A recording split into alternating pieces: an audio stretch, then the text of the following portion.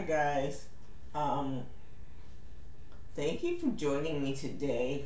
Um, it is always awesome to be with you, and I'm so glad that you are tuning in or that you're watching my videos.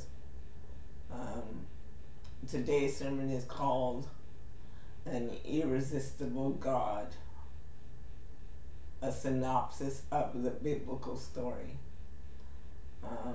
Let's pray. Father, I thank you for what you're going to do and what you've already done, Father. You are God, and we worship you, and we adore you, and we love you, Lord Jesus. Speak to me, speak through me, Lord God, and hide me behind the cross. Let every heart be touched by your story of your love and your grace. In the name of Jesus, amen. Hi, guys. Today's sermon is basically for people who don't know about Christianity and or for people who are just new to the faith to discuss some basic concepts of the Christian faith.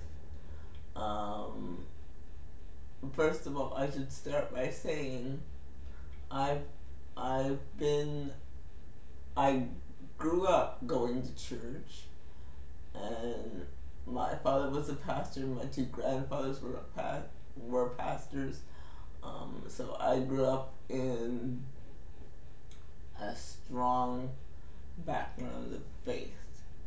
So, and when I went to high school, after high school, I went to a college named Tyndale College, Tyndale University College and Seminary to be specific, for Bible college, and I got my bachelor's of religious education. Although I started off getting my English degree, but through circumstances, basically meaning it was taking too long for me to get my Bachelor of English degree because I was only able to take a certain amount of courses at the one time. I was only able to take 2 courses. So in the middle of my English degree career, I decided to switch over to get my bachelor's of religious education. So, yeah, that's where my background is. So, I'm not a scholar. I'm not, I love my Word of God, I really do, but I'm not really astute in the Word of God. So, when I talk about the Bible, it's just from a person who basically loves the Word of God. I went to school, but it's not going to be some kind of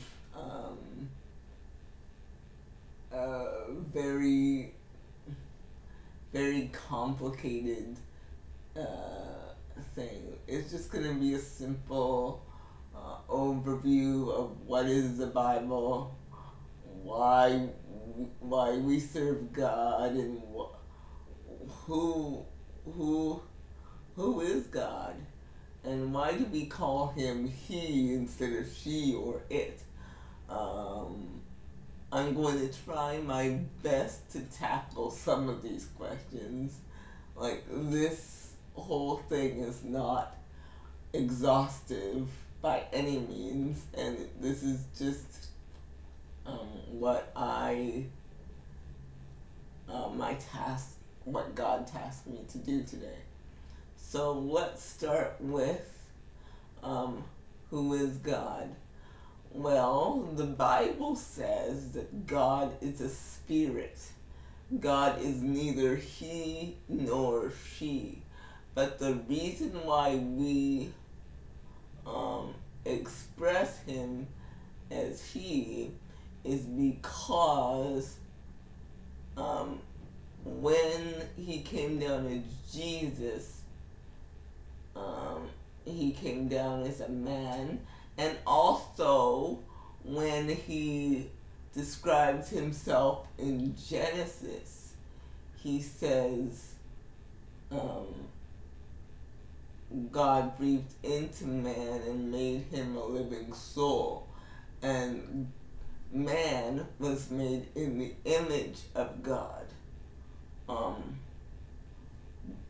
So, man, God created man as an image of himself. So, that is how we know God is a he, because God created man in his own image.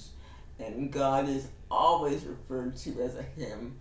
It's not because God is a gender, it's just because God always refers to himself as a him. So that's why we call him a he, and why we know he's not a she or an it. When you talk about the biblical story, you need to start from Genesis. Basically, the story of Genesis is, many of you may know the story of Adam and Eve in the garden and creation. But let me just give you a synopsis of that story, just in case you haven't heard it. We in Christianity believe that the world was created by the Word of God in 6 days. Now, when we say the Word of God, we don't mean just one word like that.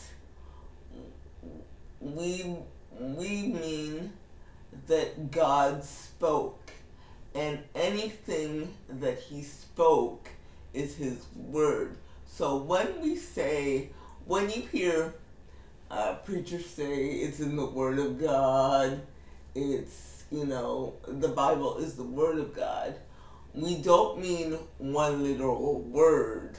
We mean the Word of God is everything that he spoke and everything that he wrote or inspired other people to write, which is how the Bible came to be, but I'll get to that later. So when we say the Word of God, we mean everything that he spoke, everything that he brought forth is his word. We don't mean a literal word.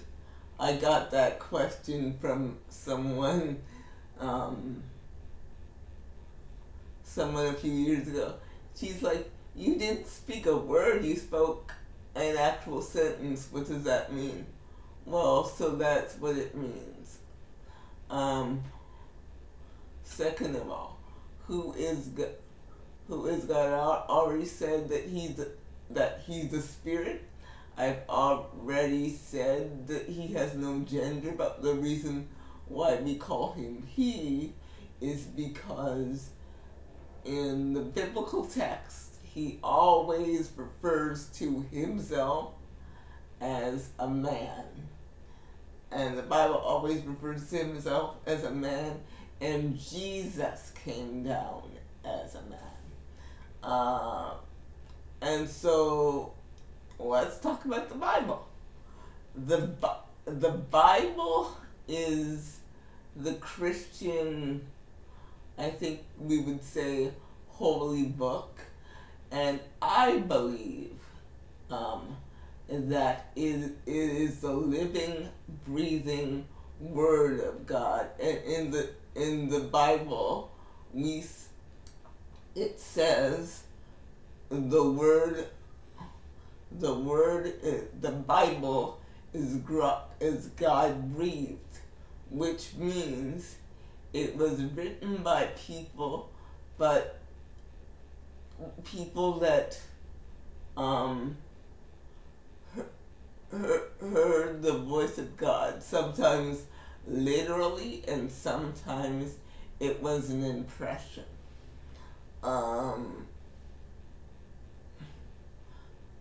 So the Bible is, we call it in Christian circles, we say the inerrant word of God, which means we believe that it has no mistakes, no errors.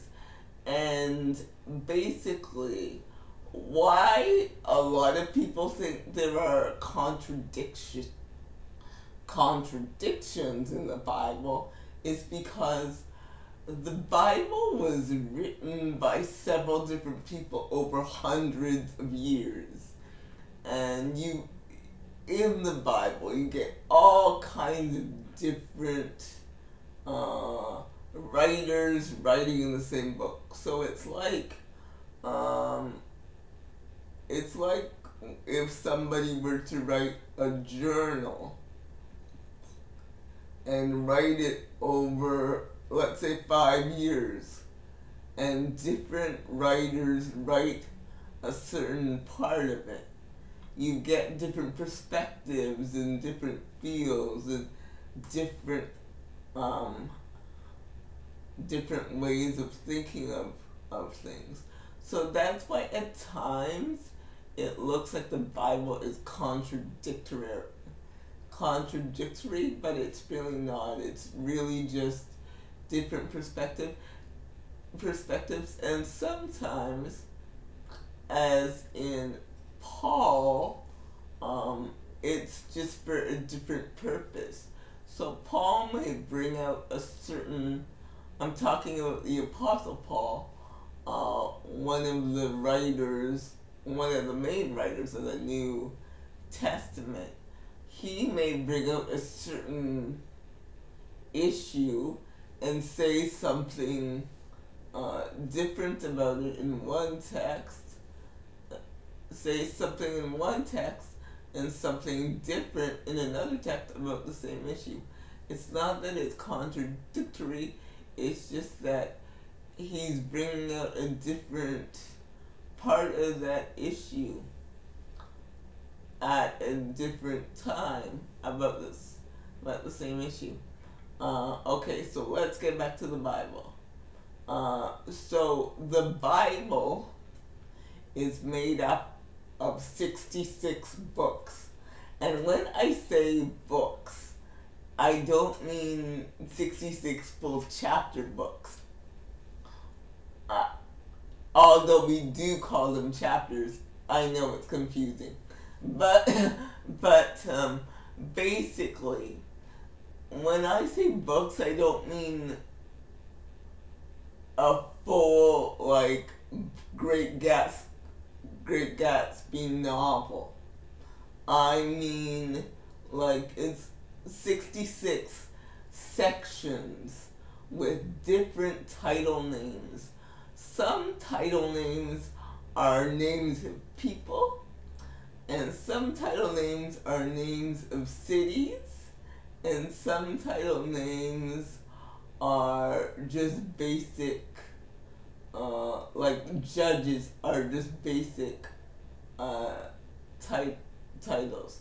Like, to give you a perspective, Genesis, the book of Genesis, means the beginning, so that's the start of the Bible. The book of Exodus, it talks about the children of Israel and that whole, how they came to be and how the people came to be. And the book of Numbers basically talks about the census that was taken of them, basically after the Exodus and after the whole Canaan story.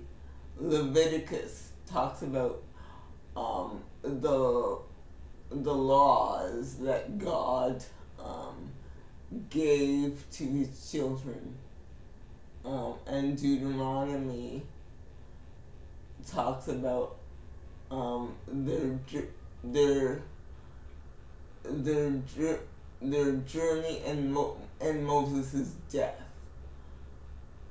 Okay, so what I just described to you were the books of what we call the Torah, which are the first 5 books of the Bible, and then after that we have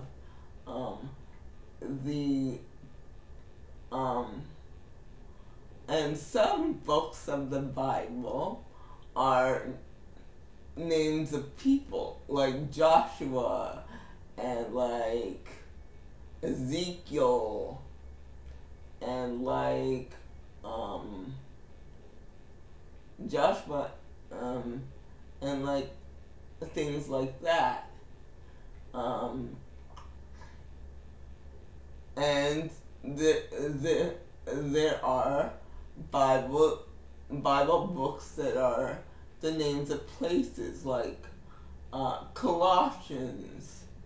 It's a place called Colossae. Ephesians, Ephesus.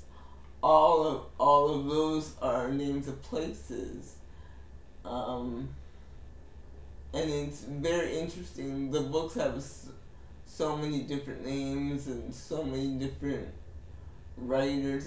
It's very interesting. So I'm only doing a brief synopsis here. So, but when I think about the Bible and the questions that people have are very widespread, but all I know is that the Bible is the Word of God, and we receive it as such. And when we look at the Bible, we think there are 2 basic schools of thought about the Bible. One basic school of thought is, it's just basic instructions for us to live our lives. It's not very specific. Like, an acronym for Bible is basic instructions before leaving Earth. So, yeah, that's one school of thought. But my school of thought is the Bible is actually a mirror to humanity. So all the characters in the Bible, like Moses and Joshua and Paul and all of that, they were human just like us. They had flaws just like we do. They had issues just like we do. They struggled with temptation. They struggled with relationships. They struggled with friendships. They struggled just like we do. The Bible is, for me, a mirror to humanity. Basically, because it was a different time, it's sometimes hard to see ourselves, but if you look deeper, you can see that they struggled with the same issues that we do. And after, okay, so I talked about the 66 books of the Bible and how each section, or what we call a book, is made up of different chapters. So when they say in church, turn to chapter, say Leviticus chapter 10. So they mean go to the 3rd section titled Leviticus and go and turn to chapter 10. And chapter 10 is usually a page. Very rarely, well, I suppose in some Bibles it's more than a page. Very rarely is a biblical chapter more than a page. because we know in book chapters it's definitely more than a page. It's like 20 pages. But biblical chapters are 1 page only. Usually. And the reason I called this sermon the Irresistible God is because when you start reading the Bible and when you dip into those 66 sections or books,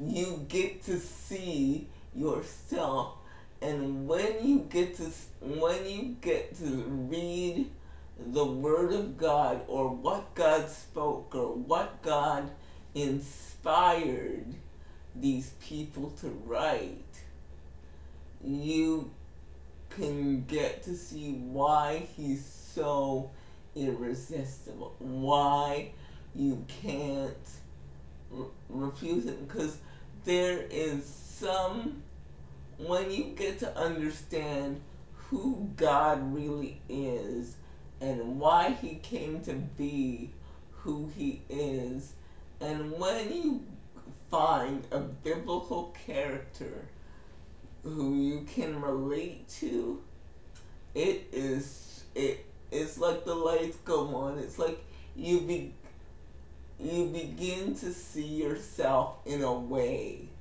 that you've never seen yourself before.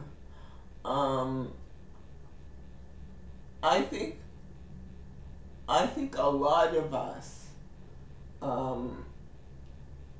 don't know ourselves because we've never looked at the Bible that way. We've looked at the Bible as a bunch of ancient stories that don't have any relevance anymore. But if you look deeper, you'll find a character or characters that are going through the same things that you are. And, okay, I meant to talk about the Old and New Testament.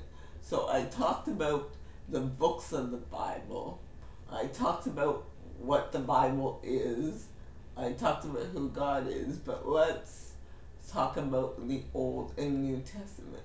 So along with those 66 books, along with the names of those books are divided into the Old and New Testament. So basically, the Old Testament is before Jesus, and the New Testament is after Jesus. So the Old Testament talks about God and the creation of the world. It goes into the creation of His people and goes into the creation of society, whereas the New Testament goes into Jesus and why He was sent and whatever, and after Jesus as well. And I'll talk about the Christian view of Jesus now. We believe in Christianity that Jesus is the Son of God. And when we say Son of God, we don't mean literal son. We mean that Jesus came from God. He was brought forth from God to be a human representative of God. So basically, we believe that Jesus came to earth as God and man to really not just die for our sins, but to show the world how to love and how to live and how to treat people. Because at the time of Jesus, people were in a mess. They were it was so many opinions, so many different people were doing so many different things. So many religious sectors believed so many different things that it was so confusing. And the poor were kind of not really concerned about, like, not really loved and not really taken care of. But Jesus came to bring a compassion that the world had never seen before. Jesus was very radical in his day. He came to bring a compassion, a love, a life that the world has never seen before. And he also came to die for our sins. And what that means was he gave his life. Let's go back to the beginning for a second. When God created the world and spoke the world into being, because we believe that God spoke his word and things just were. But when God did that, he created man to be in his own image. And the original intention for man was to have a being that was like God on the earth. But when Adam and Eve sinned, they ate the forbidden fruit from the tree which God told them not to eat. They spun the world into turmoil, and time and again humans kept failing in their quest to get back to where God originally wanted them to be. So God sent Jesus because he was the only one without sin and the only one who could get us back to God's original intention by dying and shedding innocent blood and rising again. So that's what he did. And so when we say that Jesus died for our sins, we mean that he died, Jesus gave up his life on the cross to die for everything we've done wrong. So everything that we will do wrong, everything that we have done wrong, everything that we will ever do in our lives, Jesus died for that. And all we have to do is embrace the fact that he died and the fact that his love is totally for us. And he loves us so much, and he wants us to know that he loves us. He wants us to know that he cares and that we're not alone. And he wants us to love each other the way he loved us. So after he died, he went up to heaven, but when he went up to heaven, he sent the Holy Spirit, the Comforter, or what we call in Christian circles the Paraclete, which means the Comforter, basically, to be our guide and to help us through life. So that's why you often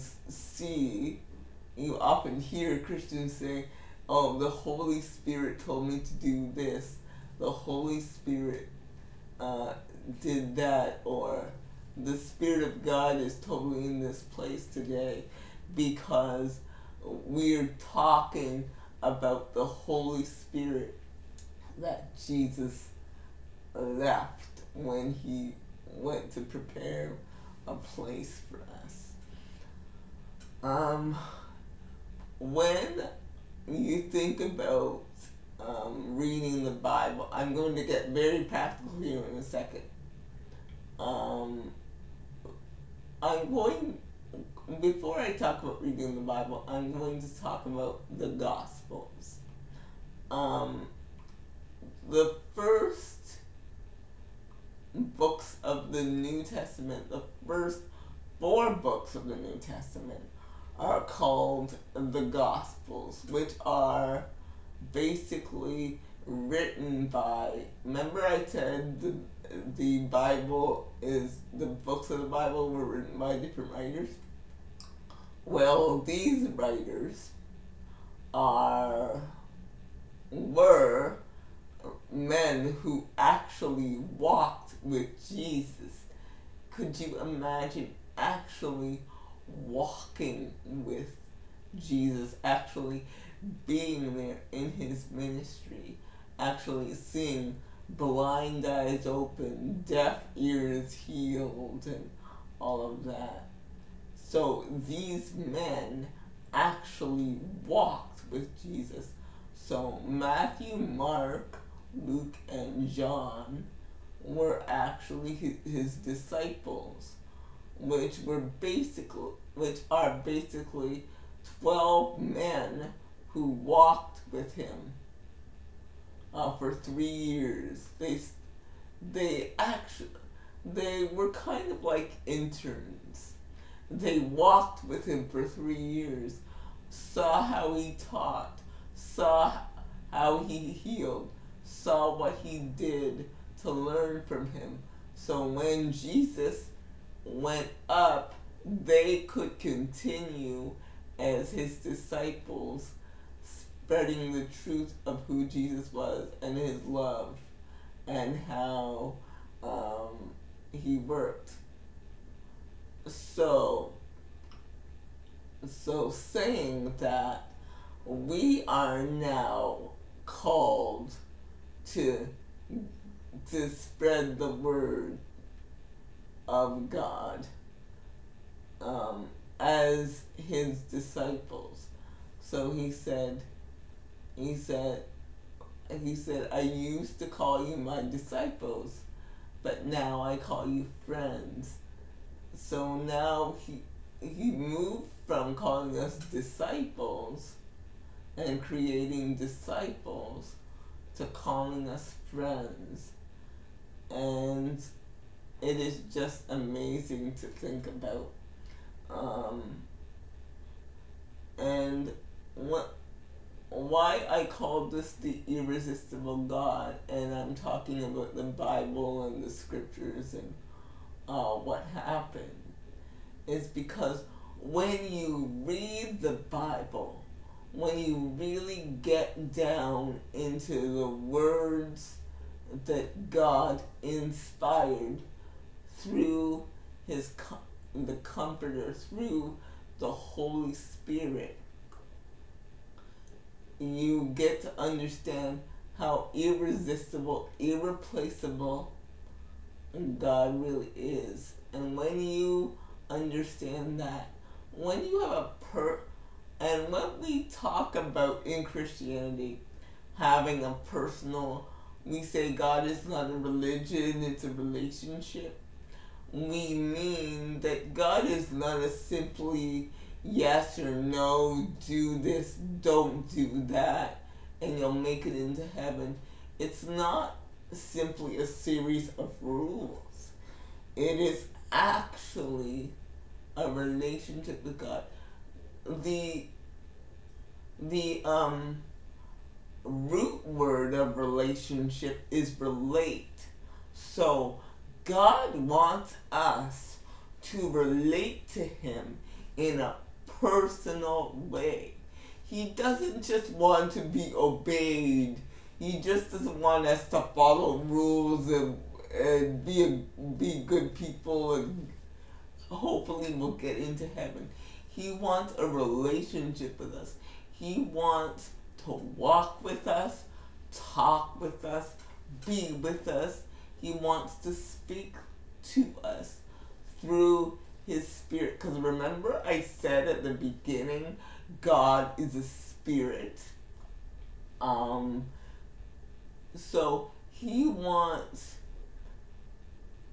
us to invite his spirit into our lives so he can be an active part of our lives. Too many people make God just a passive part of their lives. Like they pray their little prayer every day and they go to work and they whatever. He wants to be very active in your life. He wants to be a part of every decision, big or small. He wants to be a part of everything in your lives. He just wants to be with you every day. He wants his paraclete, his Holy Spirit, to speak to you. And to end this today, I'm going to say that just invite him in. Just in your own words, say how much you need him. In the book of, I think it's, I'm so terrible at this. He said, I don't remember what book it is. He said, if you believe in your heart and confess with your mouth that Jesus is Lord, he's faithful enough to forgive you of everything you've done wrong, everything you will do wrong. He wants to be a part of your life, and all you have to do is believe in your heart and confess in your mouth that he is Lord, and you will be saved. And what we mean by saved is basically he will come into your life and restore everything broken. Everything that is broken in your life right now, he can restore it. Everything that is lacking in your life right now, he will restore it. And I'm not going to tell you that it will be easy, because it won't. It may take work, it may take struggle, but at the end of it, you'll be so much better for it. And he'll know the processes to take you through, to get you on the right path. And he'll know the people to put you around. So today, if you're watching this and you don't have a personal relationship with God, just believe in your heart. Just confess with your mouth and believe in your heart that Jesus is Lord, and you will be saved.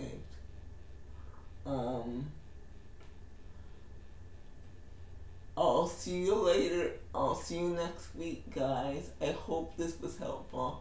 This is not exhaustive by any means, but I hope it gave you a bit of a overview of the Bible and what Christianity is all about.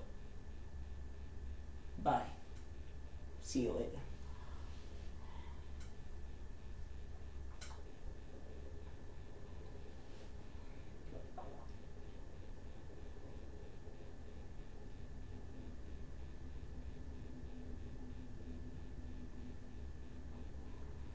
For it reaches to the highest mountain, and it flows to the lowest valley. Oh, the blood that gives me strength from day to day, it will never lose its power.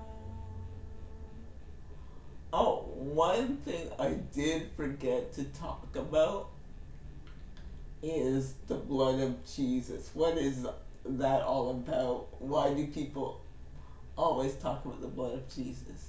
So, as I said before, Jesus was sinless and he had to die for our sins because the world was so terrible that there was no recourse but for somebody sinless to die. But because Jesus is God, his blood, when he shed his blood, and because of it was sinless and spotless, we believe in Christianity that the blood of Jesus has redeeming qualities. So, we believe that the blood of Jesus is the life of Jesus, and whatever wrong you did, whatever issues you have, whatever you're facing, the blood of Jesus can cover it and restore it. And that's why the blood of Jesus is so important. And when you accept him into your heart and into your life, that's what happens.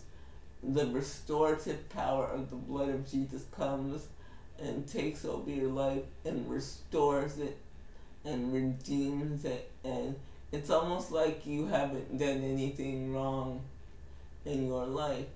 And I'm not saying that it's going to be easy from that point, but at least you'll have someone to help you through whatever you need to go through. His blood can get you out of everything. And I know it sounds gross, but it's true.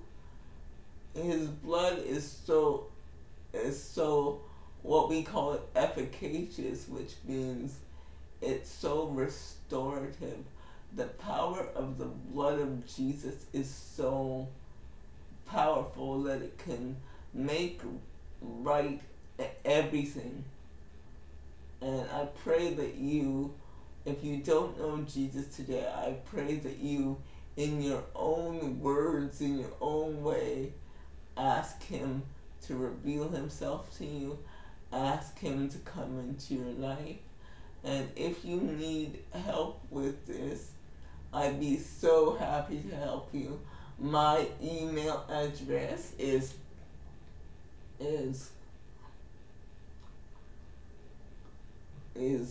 lady.rachel24@gmail.com. That's lady.rachel24@gmail.com. And I should say this. I'm not a theologian. This video was not to debate any theological issues. This was just to give people an overview of Christianity. People that were wondering, people that were searching, people that are just curious about what this Christian thing is. This was in no way to be offensive or cause debate. So I will see you next week. Did I say wheat? I did. I meant see you next week. Bye, guys. I hope you let the irresistible God work a miracle in your life today. I hope you at least will think about letting him in and letting him take over your life.